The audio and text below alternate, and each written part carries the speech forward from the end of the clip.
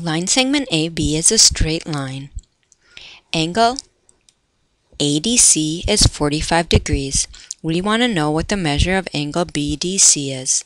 The first thing that we will have to do is think about how we would read the angles. If we look at angle A, D, and C, that would mean that we would start making our angle going from A to D, and then finally from D to C, giving us 45-degree angle.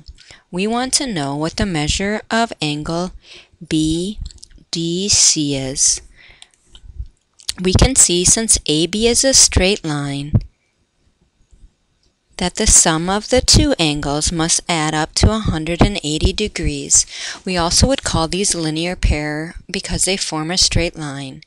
Therefore, the measure of angle BDC would be given by 180 degrees minus 45 degrees, which is 135 degrees, giving us B as our answer.